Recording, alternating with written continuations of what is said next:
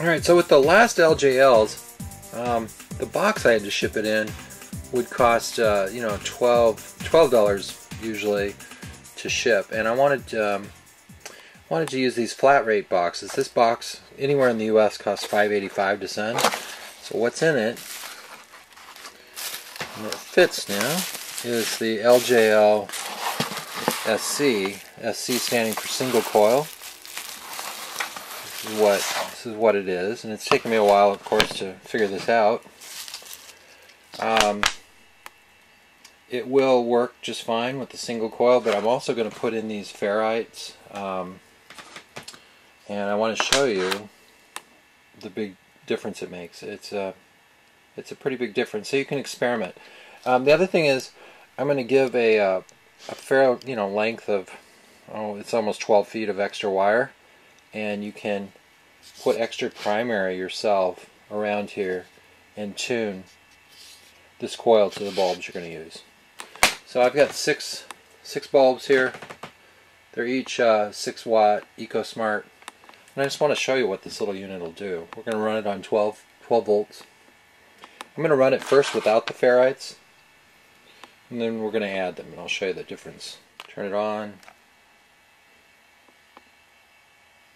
Alright, so all 6 running at about 0.6 amps. Now I'm going to take these ferrites and put them in.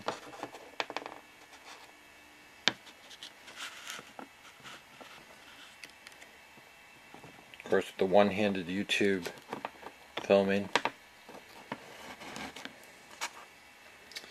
Alright. I don't know if you noticed, the lights got brighter. And we're sitting at less than half an amp to light all 6 of these. So that's about 5 watts to light these. Now I hope you can see this. I'm gonna take half the ferrite out and watch the bulbs. Slightly dimmed. We're back up to 0.6. So the ferrite is so simple to add. It doesn't need to squeal.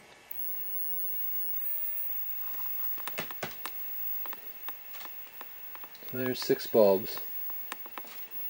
Now I want to show you the tuning that you can do with this this primary, which is a nice little feature.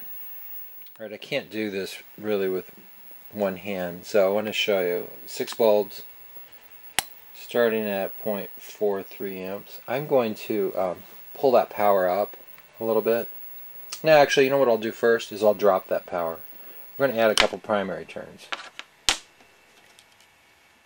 Alright, I had to remove the ferrite to get more turns on there. So our start point is 0.6, and I'm just going to wrap some more turns. We're down to under 0.6. I keep going. The bulbs are still quite bright. At 5.5. I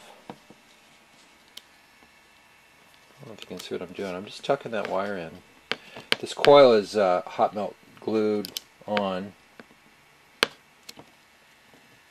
the coil is going to stay in position. And we're down to about a half an amp, and this is just the old LJL without the ferrite.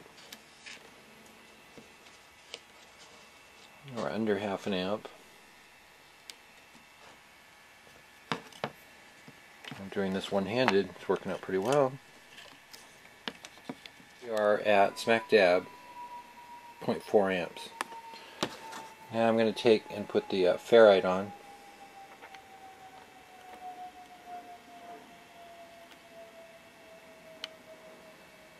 There we go. All 6 bulbs. 0.2 amps.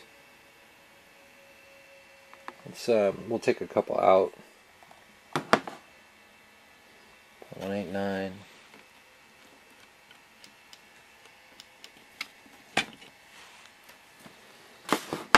There's 0.12. And we'll take one more out.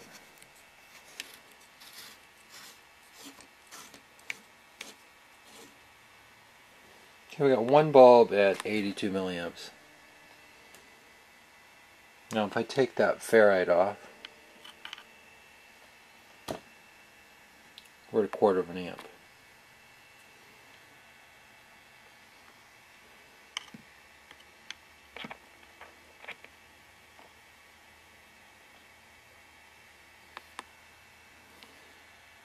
And again, you can just turn these lamps off with a switch. Back on. It's quiet. So I think this setup is fun. It'll ship for less. It's easier for me to make. You can experiment with the ferrite.